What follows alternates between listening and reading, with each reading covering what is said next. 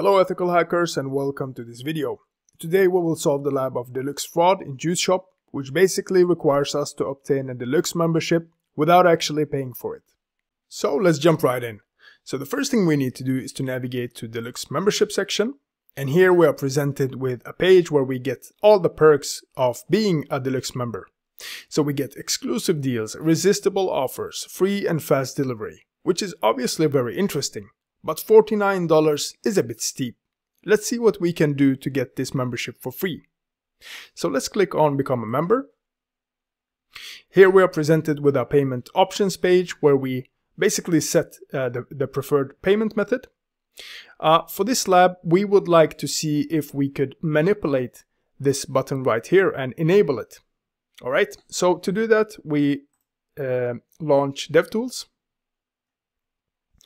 And just investigate here what we can do.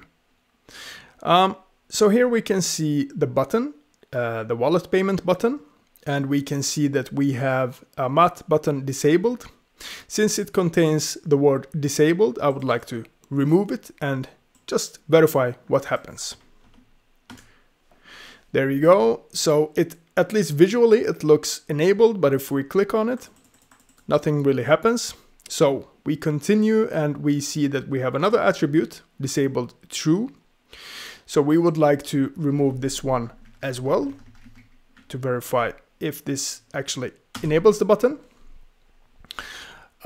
So let's try to, before we actually click on the button, let's turn on the intercept in Burp Suite and click on pay.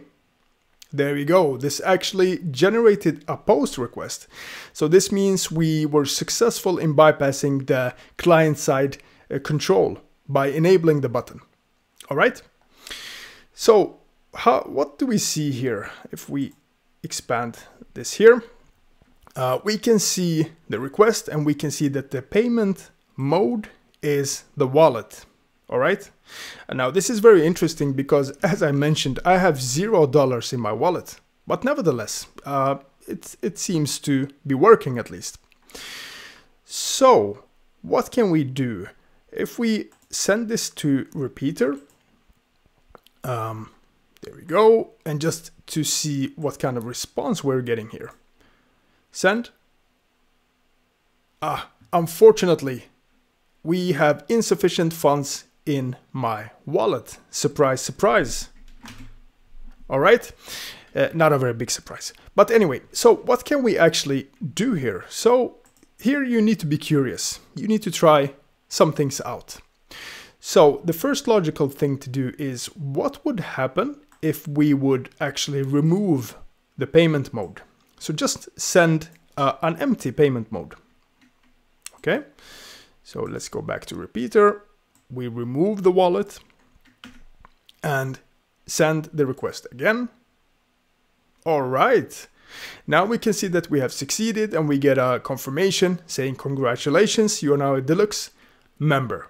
And we also get a token here.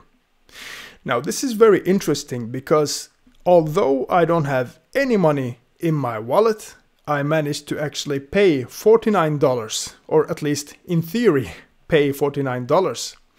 And thereby obtain a deluxe membership. So to summarize, improper input validation represents a serious security flaw. As we saw, I could easily bypass the client-side controls by simply modifying the client-side code, and thereby having full control over the data that is sent to the server. This would not have been a problem if there were controls implemented on the server side. So essentially, relying solely on client-side controls for security is a bit like security through obscurity. It assumes that hiding logic will deter attackers. But in reality, malicious actors can quickly analyze and modify client-side code to identify and exploit vulnerabilities. Alright guys, that was it for this video. Now I'm going to relax and enjoy my deluxe membership. If you have learned something valuable today, I would appreciate it if you could drop a like and subscribe to my channel for more content like this. Thanks for watching. See you in the next one.